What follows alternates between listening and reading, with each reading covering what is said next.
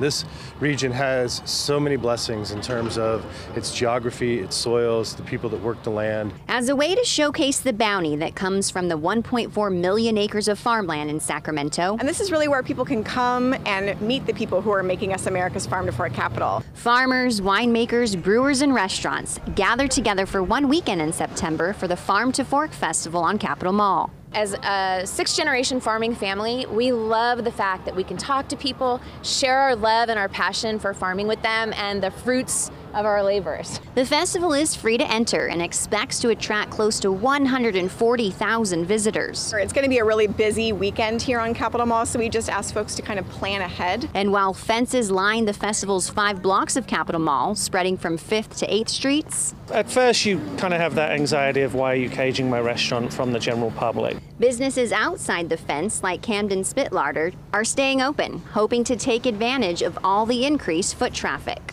We're excited to see the thousands of people on Capitol Mall, and yeah, we'll be waiting for them too. In Sacramento, Tish Palmadesi, KCRA 3 News.